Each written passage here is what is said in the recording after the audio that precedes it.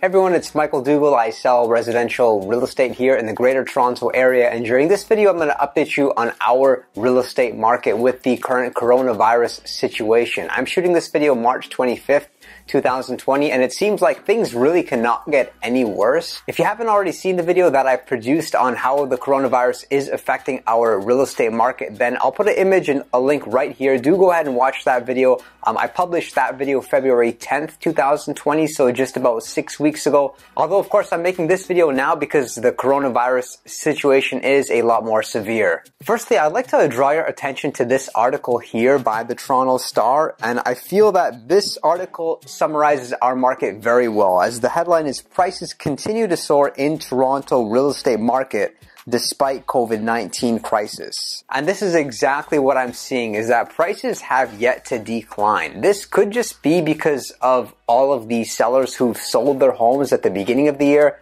They still have to buy a home, so they're still looking and serious buyers are out there. As per the article, the house prices are continuing to trend up by 14.5% year over year so far this month in March. The number of sales also rose last week, 18% year over year. However, that's down by 55% from the previous week. Based on what I'm seeing and my predictions of how the coronavirus is going to affect our market, I'm not predicting that prices will decline, but I'm predicting that our days on market is going to increase, and as well, the asking price to sold price ratio will decrease. For example, if the average property was selling at 99% of its asking price, we're more likely to see that number hover somewhere around 97% in a couple of months from now. As I'm in the market, studying the market, seeing what's happening, talking to buyers and sellers every single day, there were two particular properties which intrigued me, which I want to share with you.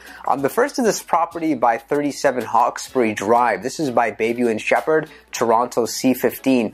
And what's interesting is this property just sold despite it being on the market for 124 days, which shows you that we're still in a strong market where buyers are buying. This property has been listed since November 18th, 2019. And take a look at that. It didn't sell in November, not December, not January, not February, but it just happened to sell now, March 22nd, at 95% of its asking price.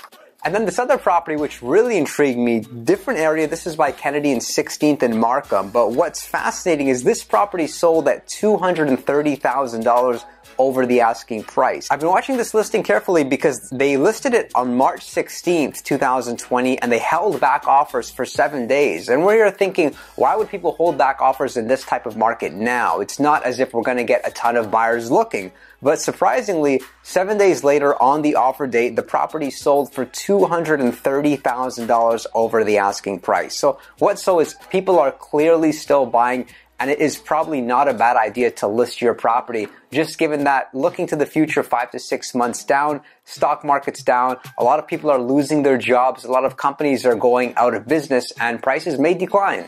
Other changes in the market are just really that technology has never been so important. A lot of sellers have not taken their homes off the market, but they've left their listings up and are just not permitting showings. They're understanding that a lot of these buyers are taking virtual walkthroughs of homes. They're looking at the pictures and then they're making their decision before they go out and buy and do shop. And a lot of the buyers, they're taking the necessary precautions. We're informing buyers to wear gloves prior to showings. Don't bring everyone in the family, just bring the major decision makers, and only go out and look at a property, of course, if you are quite interested and you are on the verge of making an offer. Sellers who are interviewing agents for the job of selling their home are, rather than meeting in person, they're actually doing Zoom conference calls, or we're doing FaceTime, where we're asking our prospective sellers to just give us a walk through the home, and then we can give them any advice as far as any recommendation to make their home more presentable. And of course, we're having the conversation with the seller to see if we're a good fit for each other, and we have a good connection, as it is our responsibility to represent their interests. In other markets, things are a lot more severe. In New York, they've actually banned showing, so buyers are not allowed to go to properties for at least 2 weeks. And here, there's no such rules been put in place, but one rule which has been put in place